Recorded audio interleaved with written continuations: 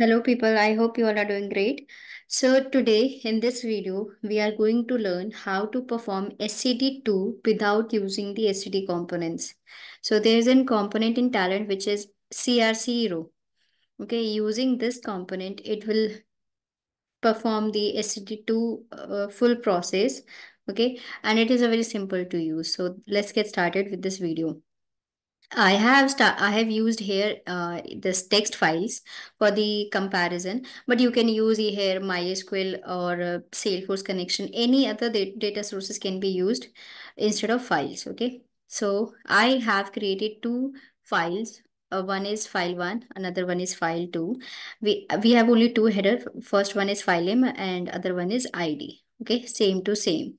So before starting with the video, let me tell you what is like how it what are the main important point using this for using this component.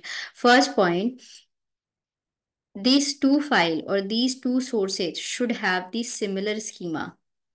Okay, their data type should be same, their definition should be same. Okay, like you are comparing data, so if you want to compare data, then the column name and their data type must be same for you if you want to use this component. Okay, I am like this case taken care of case sensitivity and even their data type also. Okay, now we are connecting these two data sources with this component, and you can see there is an extra column which is CRC. It is automatically with this component. Okay, and it is type of long here also. Okay, now what is the now this is the most important part, like the schema should be similar for both the data sources. Okay, now coming to file, what I wanted to perform, like first one is for both the files have ID. Okay, so I have used a joining based on this ID only, and I have done the inner join. Now first I would like to show you that if ID matches from first file to the second file, that means it is the existing data. If file 1 has few IDs and file 2 are missing those IDs, then definitely we will consider that as a new ID that need to be inserted. Okay, so how we can do that? I hope scenario is clear. Like this is my freshly data coming, and this was the existing data file 2. Okay, now I have to compare this freshly coming data with the existing data. So if any ID is existing in this file but not in missing from this file, then we will consider it as a new data. Either we can insert or we can ignore, depends on the requirement. Okay, so I have used here inner join, and the with the help of this option, which is the catch lookup inner join reject. So whatever the rejection of these after the joining will be considered as the new data. Okay, so all the new recorded will be caught in this part, and I'm printing CRC component value from both the files. Okay, for both the data sources. Now coming to this section, what is output 2? Output 2 is that if my file, the inner joining happened, okay, all the ID matches and the data is coming out here. There generate a CRC value. CRC value means, let me first print and then show you. CRC automatically gets generated for each row. Okay, like suppose first file is this. Okay, for 45 ID, this is the file name, and CRC randomly gets generated like 455 something like this way. Okay, and here also. If the ID is 45 and the text file name is text.csv, it will generate the same ID, same CRC ID. Okay, you will see when I will run the job. Okay, and if there is any little difference also in the full row, it compares full row data. Okay, then it will generate different CRC value. Let's just see.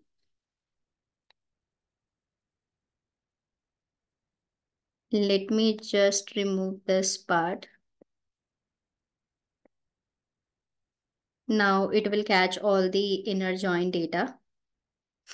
Okay, so all the data should be coming. You will see here that for the 45th ID, from the first source of data, this CRC got generated, and from the second source of data also same code generated.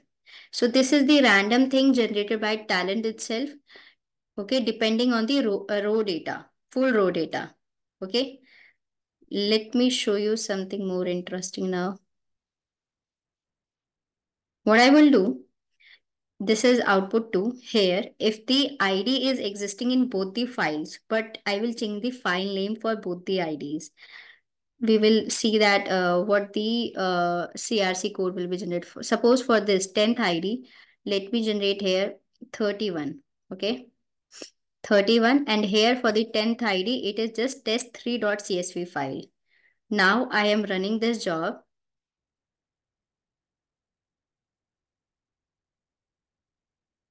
ID is existing in both the files, but their CRC will be different. See here, what I did, why it is coming, that I will also tell you.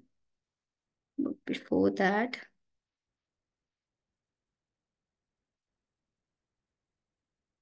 not printed, just a second. Okay, so this is very interesting component if you want to use and apply SCD in your job.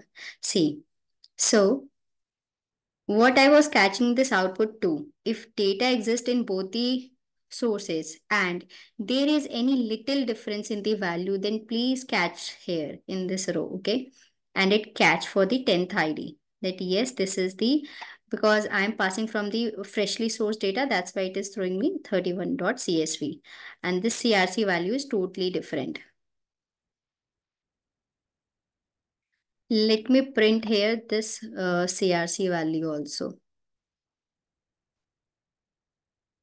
We will able to see what is the exact difference in their CRC value. This is randomly generated by Talend itself, okay? See, for the 10th, from the first source of file, this CRC code generated. And for this second source of file, it got something code like this way, okay? So now I hope you get it what I'm trying to show you how to generate CSD. Okay. First, I have taken inner join depending on the ID. And in the first section of the part, I will be catching all the new records by just selecting this component as a true. Okay. All the new records will be generated here. Second part, what I'm saying that if it is not new, that means it exists in both the sources. Okay.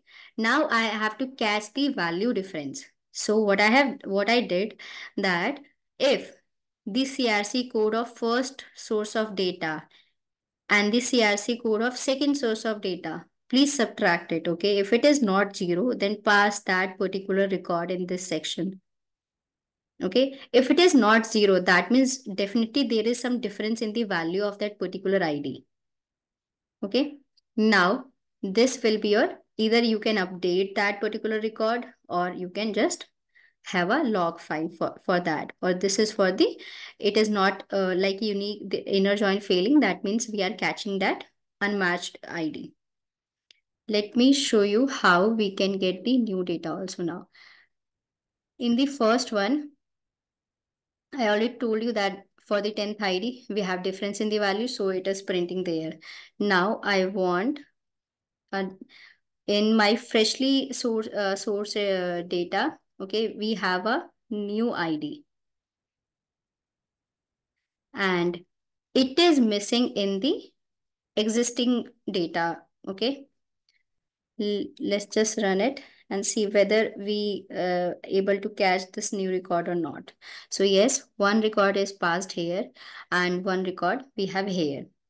Existing one same 10th ID and the new one we have printed that yes, 100 ID is the new ID which we have from the fresh data sources. Okay, and see the CRC which is generated from this file, and the this file CRC will be null because it don't exist in that particular source. Okay, so by using this you can just apply SCD2. Okay, from here you can extend a T map and then we can insert or update based on some particular ID as we do in SCD2 also.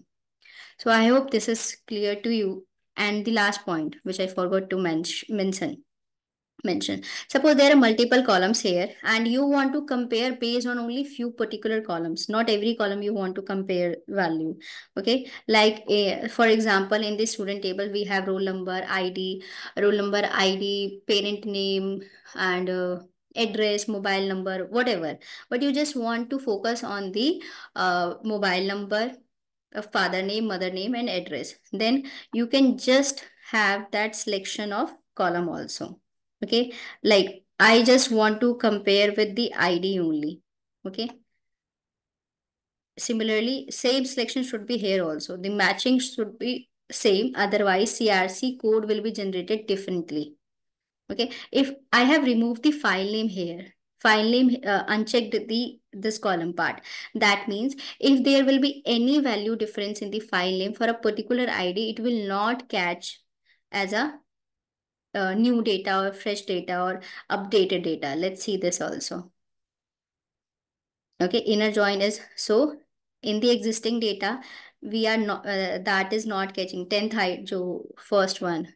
This 10th ID is not getting cached because we have the difference in file name value, but we have unchecked from here this component. We have unchecked it. That's why it is not catching as an updated value. Okay, so what you are selecting here, that also be taken care, and the sequence of column name should be same in both the components. This is very important. Okay, the only crucial part of this component, maintain the schema name properly in both the components, and check only the columns which you want to compare. Okay, I hope you understand. I am able to make you understand this topic very clearly. Thank you for watching my video. Take care. Bye bye.